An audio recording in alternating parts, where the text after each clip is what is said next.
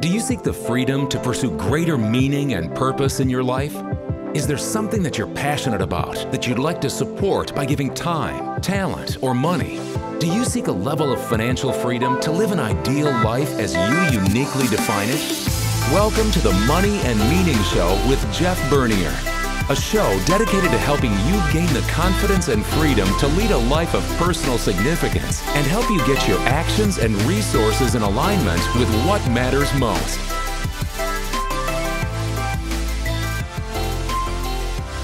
Hello and welcome to the Money and Meaning Show. My name is Jeff Bernier. I am your guide as we get together monthly to have a conversation that integrates money and meaning. And so this show is all about how do we have deep conversations about meaning and purpose and joy and, what gets us up out of bed every day, and wealth management. How do we create the margin to go pursue our vision of a meaningful, joyful life? And so that's what we attempt to do on this show. And, I started this show in 2018 as sort of an experiment. In our wealth management practice, we serve a very specific type of household. And quite frankly, our services aren't right for everybody.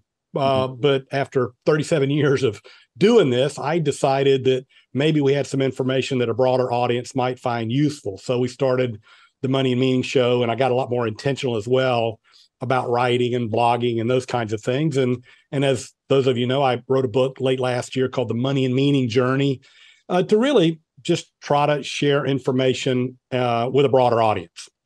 And, one of the things that I've uncovered in the last several years is that I value growth, personal growth, professional growth, spiritual growth.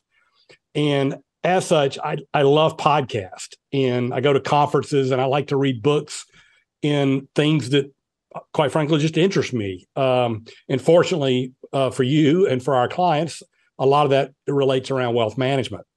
And several months ago, I ran into a podcast called The Rational Reminder Show. And I was attracted to it because one of our investment partners from Dimensional Fund Advisors, Gerard O'Reilly, who is the co-CEO of Dimensional, was on this show. And I got hooked on the show. It's a terrific podcast called The Rational Reminder. And again, last September, I was at a conference, and walking into the conference, I looked beside me and a guy was walking around with a Rational Reminder backpack on. I said, "Man, I listened to that show. Do you know those guys?" And he said, "Yeah, I am one of those guys." So our guest today, I ran into at the Future Proof Conference back in September, and I'm so excited to have him on today. He's got a lot of great insight that we're going to benefit from. So today we're going to welcome on Cameron Passmore, and I'll just read a quick high-level bio of Cameron, and I'll get him on here. So Cameron Passmore is with PWL Capital in Ottawa, Canada, and he is the executive chairman and a portfolio manager with the firm. Cameron and his team serve a broad range of affluent clients throughout Canada. He's been in the industry, the wealth management industry, since 1990, joined PWL in 1997. In 2021, he was named the executive chairman and portfolio manager, and also leads client engagements as well.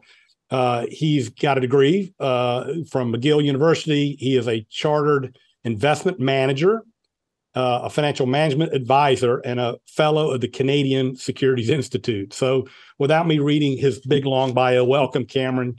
Delighted to have you with us today. Jeff, I'm so pleased you invited me. It's great to see you again, and it's quite the intro. And I'm your spirit twin up here in Ottawa, Canada.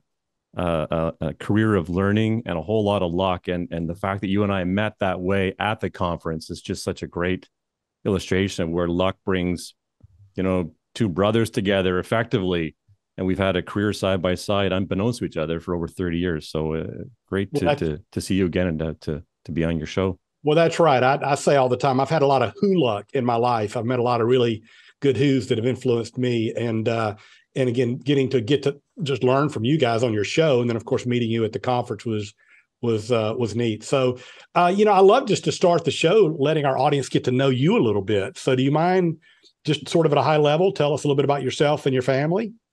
High level, I'm 57-year-old guy, lives in Ottawa, Canada. I've had an incredible fortunate life. I grew up in a small town in Quebec.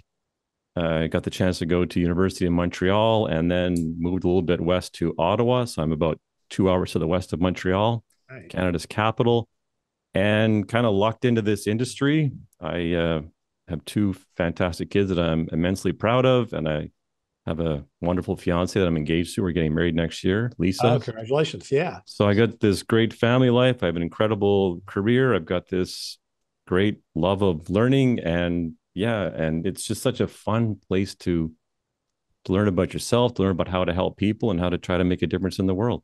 Yeah. Well, that's really neat. As I mentioned to you before we got on the show, I have relatives up, in the Montreal, Quebec province area. And of course, I joke all the time. We sort of butchered the pronunciation of my last name down in South Georgia many years ago. But it is a neat area that you're from there. So how long, and tell me a little bit about what you do at PWL and your career path prior to PWL and how you transitioned to the work you do now.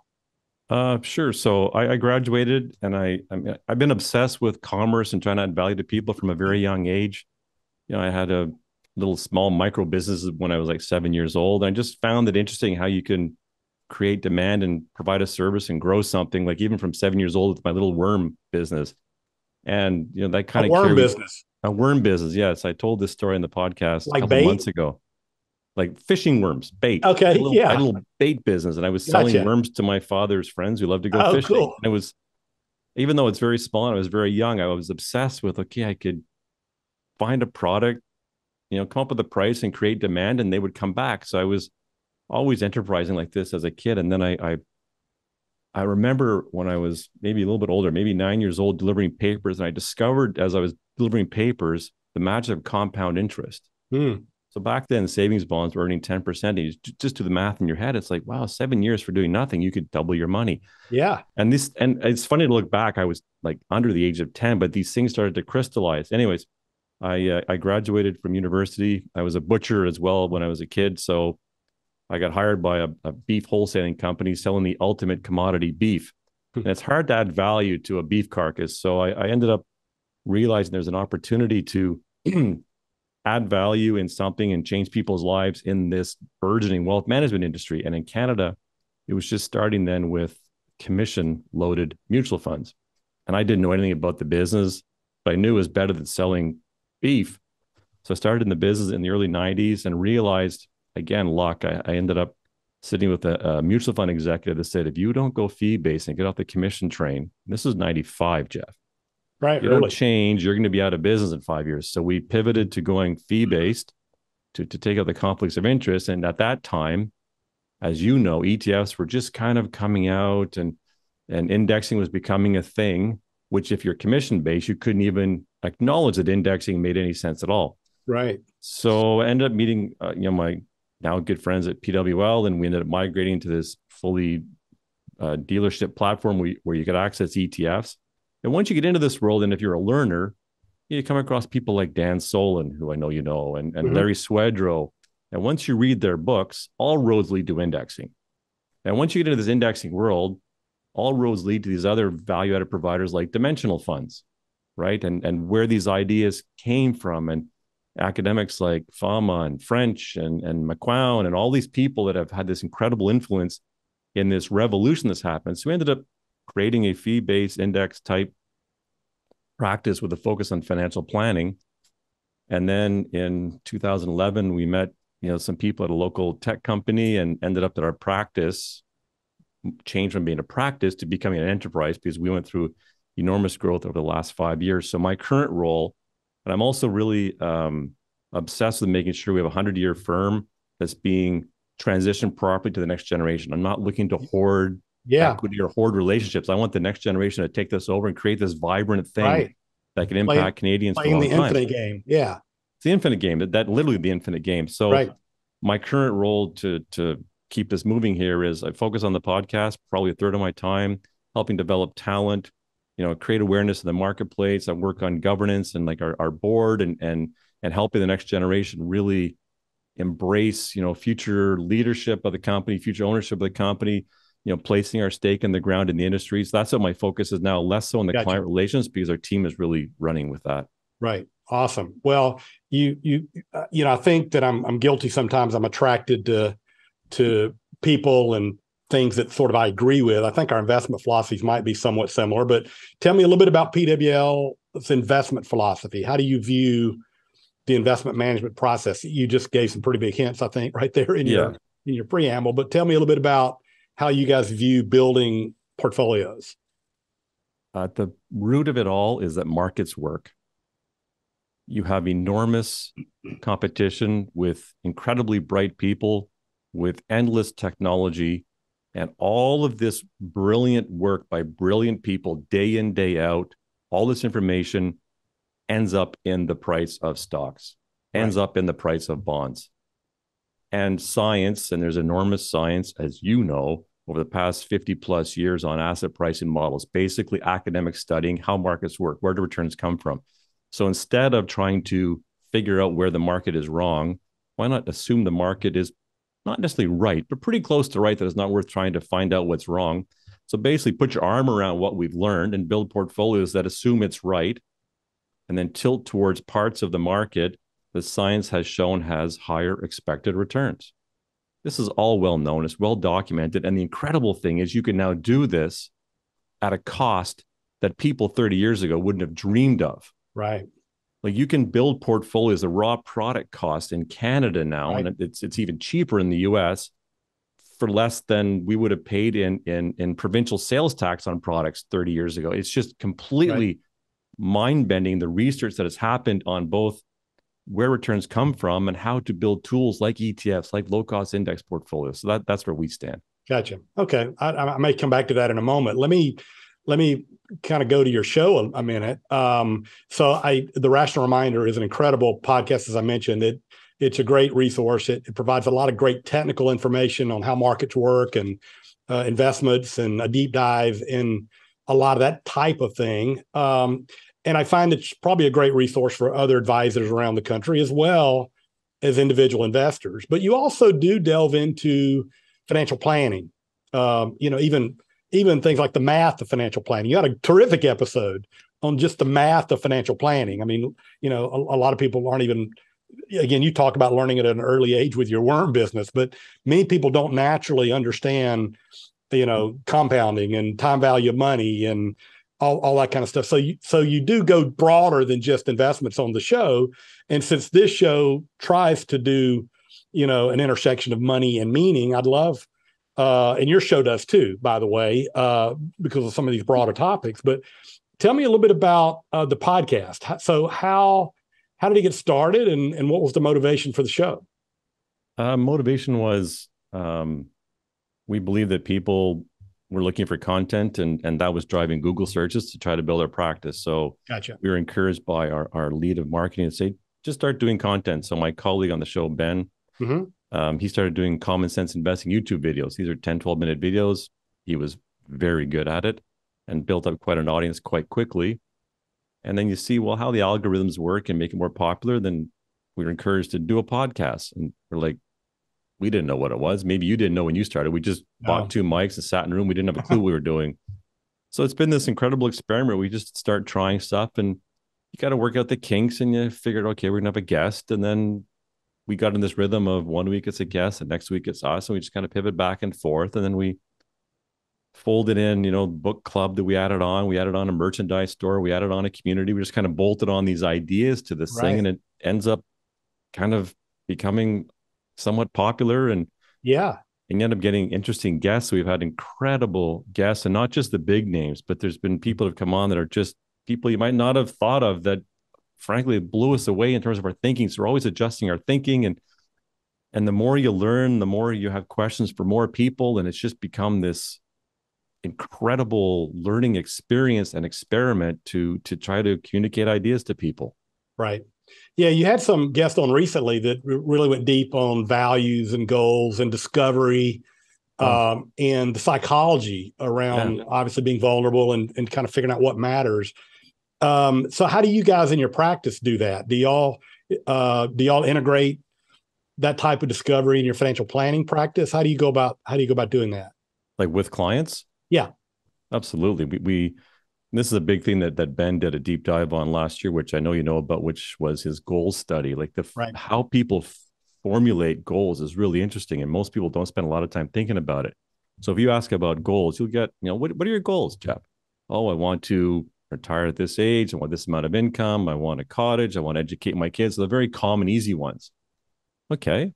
Now, Jeff, try to expand that list. Okay. I want to give to my church. I want to, whatever you might want to do, right? And then what the science shows that when prompted with a list of goals after doing that, you actually improve your goals. You say, I hadn't thought about that. I'll take that one, and this one I'll modify it. So it's this experience of taking people through this. Yeah.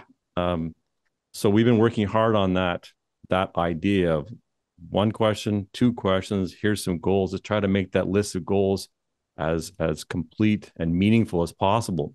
And you mentioned a recent guest, like we had a Professor Ralph Keeney on late last year, I think, who was incredible. And the line that he said that I'll always remember is, the only way you can purposely influence anything in your life is by your decisions. But what drives your decisions?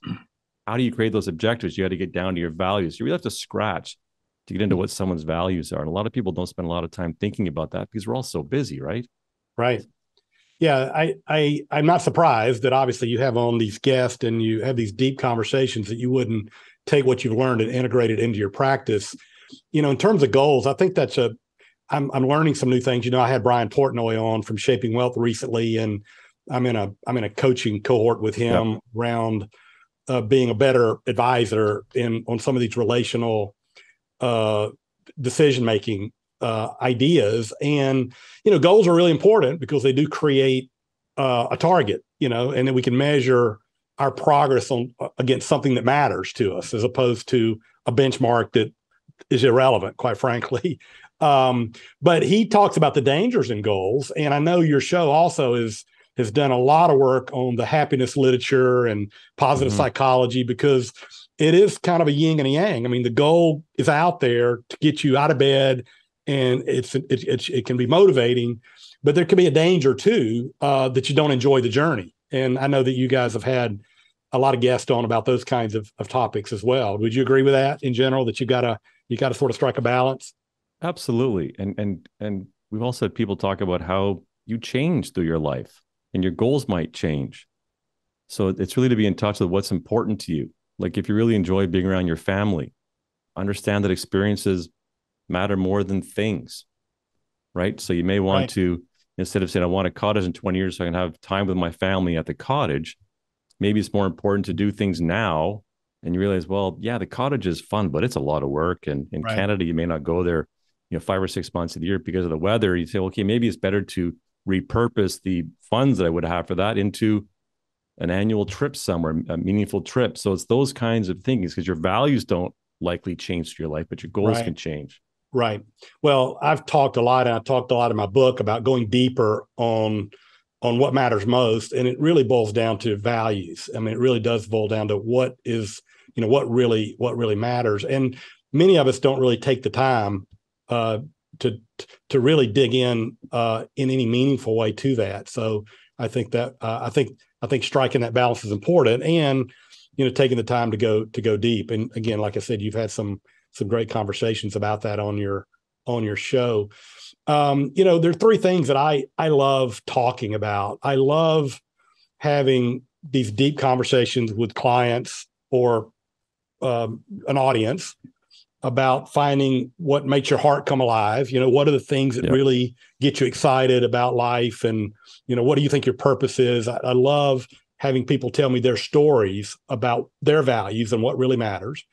I love the science of investing. A lot of the things you just talked about. I love the literature. I love, and that's why I've been attracted to some of the stuff that Ben, I know, is really passionate about on your show. And that's, the evidence, if you will, evidence-based investing. And then finally, I think I love teaching people about how to be more rational investors. And I know that's one of the missions of your show. I think sometimes in my case, I am guilty of, of confirmation bias. So I get attracted to shows or literature that supports my current belief. But you had a guest on not that long ago who challenged some of the thought processes that we think about sometime as advisors.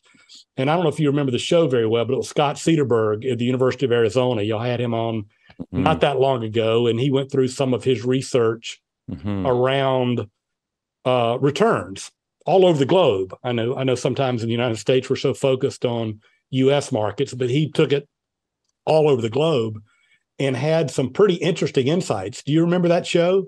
Oh, I remember it well.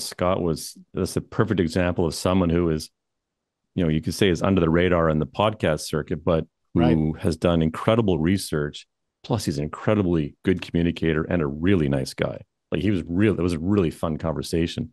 And what he did was he took all this global data going back, 100 plus years, but took out all the survivorship biases that are in many often used databases to show kind of what can go wrong, what has gone wrong, if you think we can learn from the past. So yeah, it was a great conversation.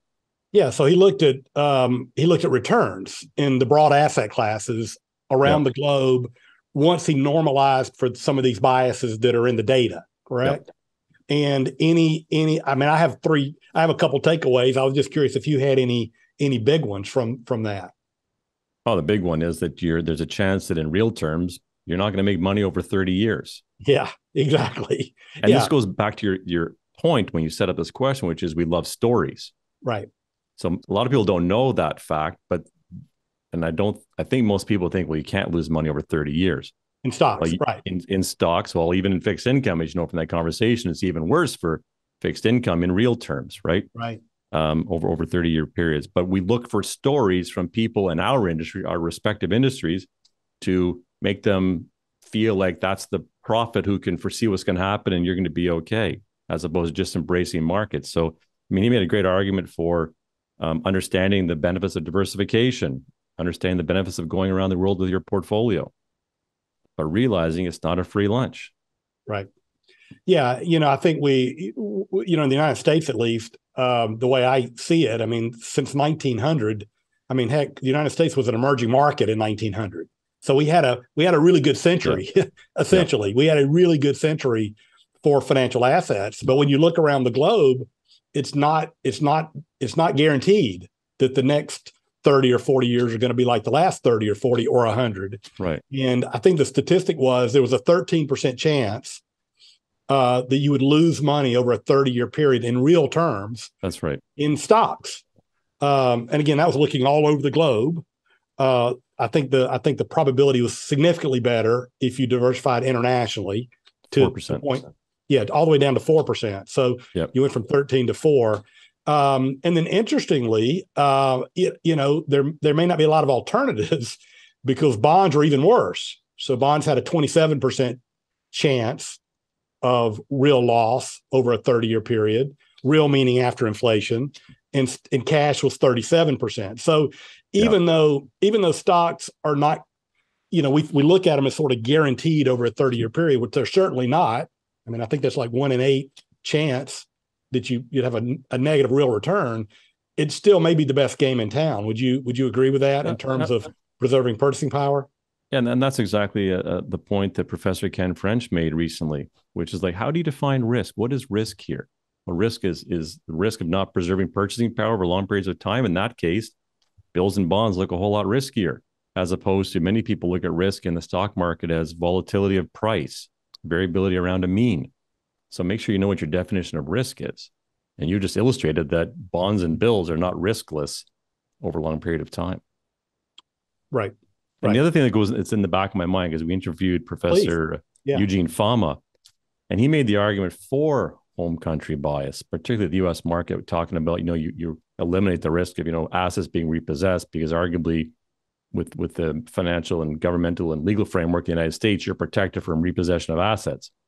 So there's always that little voice of Fama in the background that says, yeah, this is probably true, but there's other things that may want you to tilt more towards home country bias. Yeah, and that's difficult in like in Canada where where you don't have as many securities, I'm thinking, as you do in U.S. and a lot of it's commodity driven industries are. Yes. So again, there's risk in that too. Obviously, I guess is the point. Yep. Exactly. For a U.S. Investor, clearly diversification to international makes all kinds of sense, but it even makes more sense in economies that are not as diversified. And again, that kind of gets back to your investment philosophy, which was you don't really have to know. You just have to trust markets and capture, this market premium that you can collect all over the world. I may be oversimplifying your philosophy, but that's it. Yeah, that's kind of it. You don't have to know, where the hot country is. You just have to be diversified enough where you're capturing that equity, that positive expected return in being in stocks versus bonds or cash and so forth.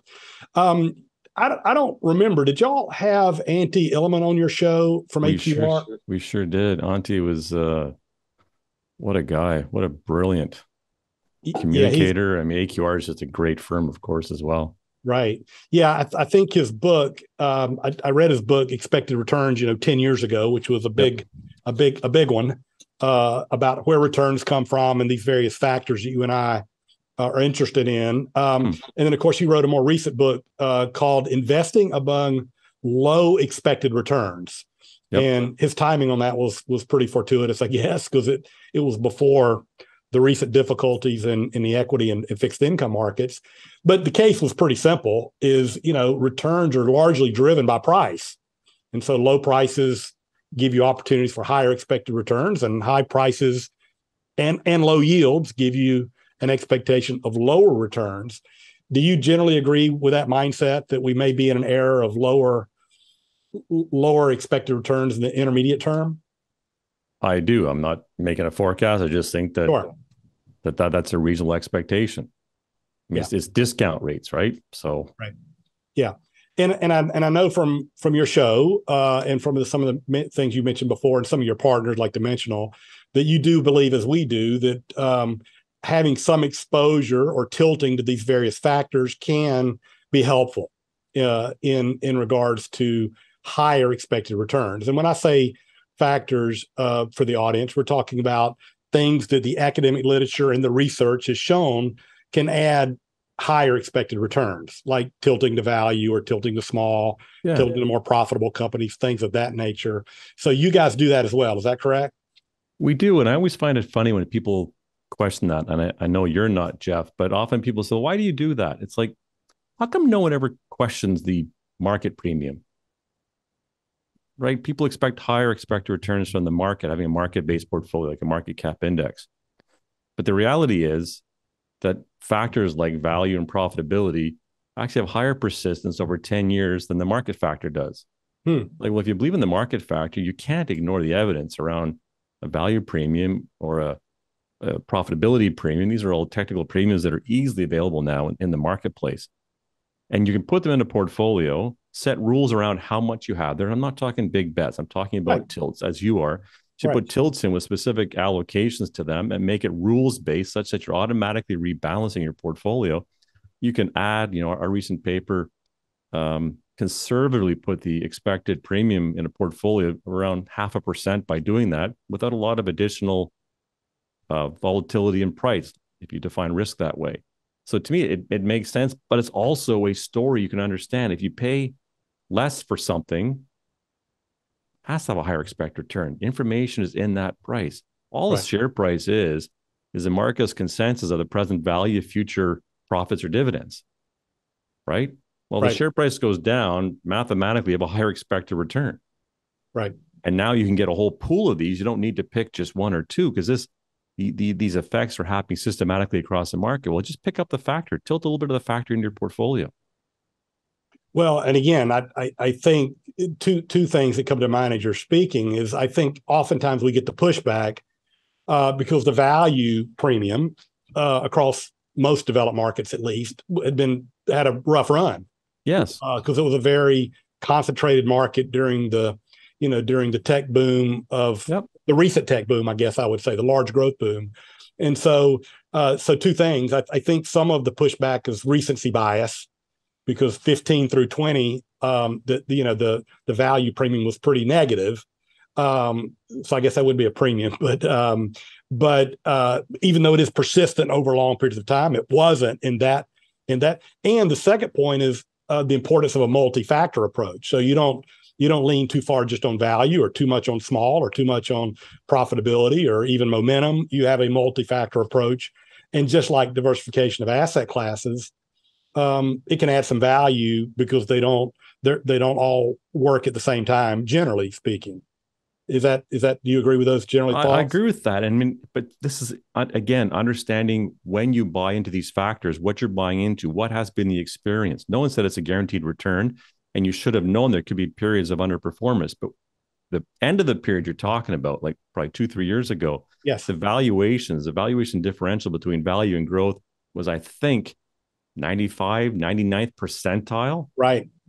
And if that isn't a compelling reason to keep up your conviction, correct, I don't know what is. You just have to wait it out. But that means you have to have something that is sensible. Well, it makes sense that stocks have different expected returns and something you can believe in and stick with for good reason. That's part of the mission of the podcast, is to get this information out to help people understand, what are you investing in? Why would you stick with it? Because what really matters over a long period of time is having a plan, systematically investing, and stick to that plan over a long period of time, and not look for stories. Oh, value's dead, or indexing makes no sense. I need an active manager. I need alternatives. And that's what the industry loves to sell you.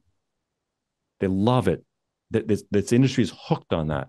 You don't need it. It's because all these brilliant people are doing all this work. I'm not saying that stuff, there won't be people who will perform. Of course there will be. That's how mean distribution of outcomes works. Right. But you don't need it. And there's a chance that by trying to beat it, you'll end up way worse. And that's what the evidence by a long shot shows. Yeah. Yeah. Not even close. Not even close. Yeah. So in our practice, we don't use currently, illiquid, non-transparent, alternative investments of any type. And we believe in the data. We just think they're difficult to own for some clients. We're not even using long, short factor exposure. So there's some products out there where you can own the value factor, not only tilting to it, but own it long, short. In other words, you're shorting the expensive stocks and you're owning the low-cost stocks. Do you guys do anything like that in your strategies? We do not. You do not? Okay, so very similar. We believe it's markets work. Let the markets work for your portfolio. And you can start looking at that. Maybe I'm not convinced that anyone can systematically, especially in a retail world, find the outperformers. There's a lot of money going around. There's a lot of big institutions that I would argue have better access than a retail advisor, certainly in Canada. Right. But if you have everything in order, I always find it amusing. People get fussed about portfolio construction, picking managers. Like, hold on here. Is your plan rock solid? Are you saving enough? Have you got all these other things all lined up perfectly such that that incremental 20, 50, 80 basis points going to make that big a difference? Really? Right. For all the paperwork and risk and tax reporting and cost, okay, maybe if you have everything else lined up, maybe. Right. It doesn't happen all that often. Yeah, and I think the behavioral aspects of this are really critical. And to Andy Illiman's credit, in his book about lower expected returns, I mean, he's with a firm that constructs some of these liquid alternative long short strategies, and they could be a possible solution in a lower expected return world, which he says. Yes. But he spends a lot of time in the book indicating that you should not even go there if you don't have a long time horizon and you can deal with the behavioral issues of being out of sync with the market. And many people don't. And so even though, and that's kind of the conclusion we came to, we can get our clients as far as we need to get them, but we don't really need to go there. And like I said, they can be difficult to own because they are complex and more expensive. And AQR is just a wonderful firm. Auntie Ilmanen and Cliff Asness. I mean, they're brilliant and brilliant communicators around these messages also. So yeah. I heard we talked about some of the other people that are big thinkers in our industry. Larry Swedroe is one that you mentioned earlier in some of his books and some of his writing. And he made an analogy many years ago that I borrowed, and I may have butchered it a little bit, but in terms of building portfolio construction, and the benefits of the factor tilts, if you will, tilting to this academic literature. He says it's kind of like taking a trip from New York to San Francisco. If you build a reasonably diversified, low cost portfolio. It'll get you probably halfway there, get you maybe to Denver. If you add international and broader asset class exposure, like global real estate and maybe some things like that, you might get you a little bit further, maybe to Salt Lake City. If you put in the rules, as you mentioned, for rebalancing and tax-aware trading, probably get you all the way to Reno. You're almost to San Francisco. And finally, by adding these factor tilts, it gets you the rest of the way to San Francisco. So it's not, everybody doesn't have to do it and still may be able to meet their goals. My fear is that many people are extrapolating past returns and they're unlikely to meet their goals if they don't either save more or spend less or do something a little extra to get higher expected returns. And I think the factor tilts are a reasonable chance to improve that opportunity. Any thoughts on that? Disagree? Agree? Is the analogy all wet? What do you think about that? Larry is a very good friend of mine and has been for a long time. And to me, he's the king of communications in our industry. So I would never disagree with Larry. I think that's a great analogy, and I agree. Just reading a book that's coming out in another month from Jonathan Clements to your point about habits. So he's got a money coming out called My Money Journey, and it's a wonderful book. Look for it April 25th. Okay. But one of the points he makes, and a common thread from all these people that told their money journey, is that habits matter. Right. Habits matter. Habits trump whether you got factor tilts or not. Like, let's get the basics in place. Get a good, solid plan in place. Understand your values. Build your plan around your values. Understand what makes you happy. So many people get so obsessed with this, often at the expense of relationships and doing other things that are fun in their life. And when you've got this incredible industry with all this knowledge and these tools that are so cheap and so wonderful, why not embrace it? And you're right, just layer in these basic financial planning principles. You're going to make your flight. Right. Yeah. Well, this has been great, Cameron. I appreciate your spending a few minutes with us today. This has been very insightful, and we could talk a long time about a lot of different things, again, because I know you and your partners there are interested in some of the same things we are. And like I said, your podcast has some phenomenal guests that I'm sure you've learned a lot from and have implemented in your practice and in your communications. So how can people find out more about PWL, Cameron, and the Rational Reminder Show? The show's on all platforms. We're on YouTube and, of course, all the podcast platforms. We have a website. I give shout out to Ben, my co-host and our head of research. He has incredible papers. I would highlight in particular his paper on funding and finding a good life. It's just an incredible anthology of learnings we've had around this whole subject matter. And he did a beautiful paper on it. Okay. And where would you find that paper? Just go to our website, pwlcapital.com. It's on there. Great. He also has a paper on expected returns if someone wants to dive into our view of what expected returns are in these different asset classes. We're both on Twitter, of course, and LinkedIn, and like you, just love talking to people. So happy if anybody wants to reach out and chat or connect. We're easy to find. We're pretty transparent. That's awesome. Any final comments you'd like to share with our audience before we wrap it up here? Well, thank you for having me on. It's so much fun to talk shop with my brother in Atlanta.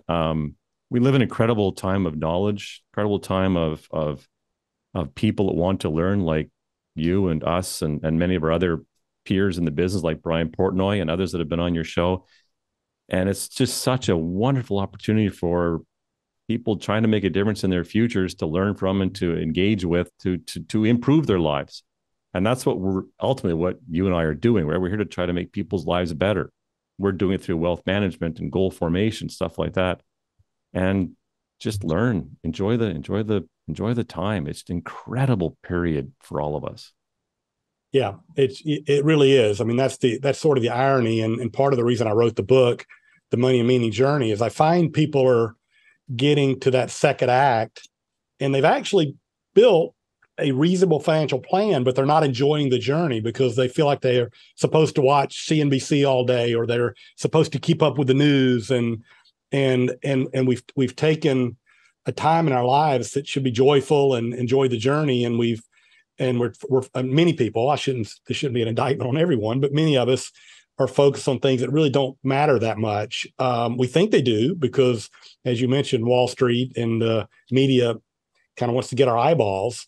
But you've shared some really valuable information here today, Cameron. So thanks so much for being with us. I really enjoyed the conversation. I'm sure our audience did as well. If you enjoyed the show, please check us out and share it with your friends. You can find the show on iTunes and other streaming platforms. Leave a comment. If you'd like to reach out to me, you can reach me at moneyandmeaning@tandemgrowth.com. As I mentioned, you can check out the book at Amazon and other places, The Money and Meaning Journey. I also have a website that I created for the book at jeffbernierauthor.com, where there's some additional premium content you could download if you have interest. But again, thanks so much for being with us today. And until next time, find what makes your heart come alive and put the plans in place to go pursue it. Thanks again and have a great day. Thank you for listening to the Money and Meaning Show with Jeff Bernier, a show dedicated to help you gain the confidence and freedom to lead a life of personal significance and help you get your actions and resources in alignment with what matters most. We would love to hear from you. If you have any questions for Jeff or comments on the show, feel free to reach out to us at moneyandmeaning@tandemgrowth.com, or you can find us on the web at www.tandemgrowth.com. Jeff Bernier is the President and Chief Investment Officer at Tandem Growth Financial Advisors, LLC, an SEC-registered investment advisor. This show is a production of Tandem Growth Financial Advisors, LLC. All information discussed is general in nature, is provided for informational purposes only, and should not be construed as specific financial, legal, or tax advice. Listeners should consult an attorney or tax professional regarding their specific legal or tax situation. Listeners should not rely on the content of this podcast as the basis for any investment decisions. A professional advisor should be consulted, and/or independent due diligence should be conducted before implementing anything discussed in this show. While information presented is believed to be factual and up to date, Tandem Growth Financial Advisors, LLC, does not guarantee its accuracy, and it should not be regarded as a complete analysis of the subjects discussed. Tandem Growth Financial Advisors, LLC, does not make any representations or warranties as to the accuracy, timeliness, suitability, completeness, or relevance of any information prepared by any unaffiliated third party, such as guests on the podcast, and takes no responsibility for the same.